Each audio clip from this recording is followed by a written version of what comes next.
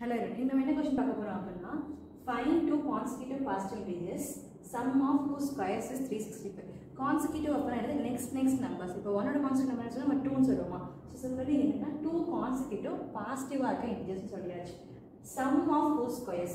Sum is plus whose squares and the term squares. Sum of whose squares is equal to 365. So, sum of whose squares is 365. Inge enna term varum appadina consecutive terms. So, for example, inga 1 edutha inga oru 2 varum. Inga 3 edutha inga 4 varum. Nama generalize pannom appadina in terms of x.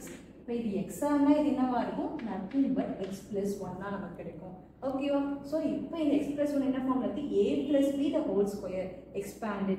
So, we get x square plus x square plus 2x plus 1.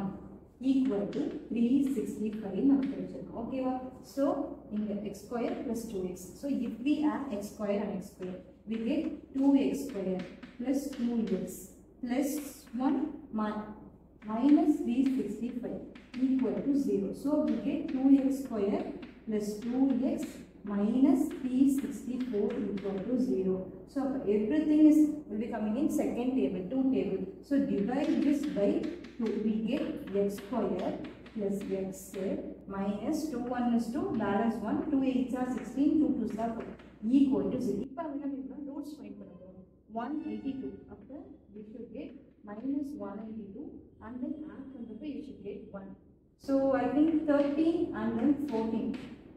Okay, inge enna symbol irukna plus irukku. So inga minus irukku. Appo a larger number should be in plus and small number should be in minus. Then only we get by adding we get plus 1. So after x square minus 13x plus 14x minus 182 equal to 0. After inga common term enna irukna x. So we get x minus 13 plus 14 common irukna.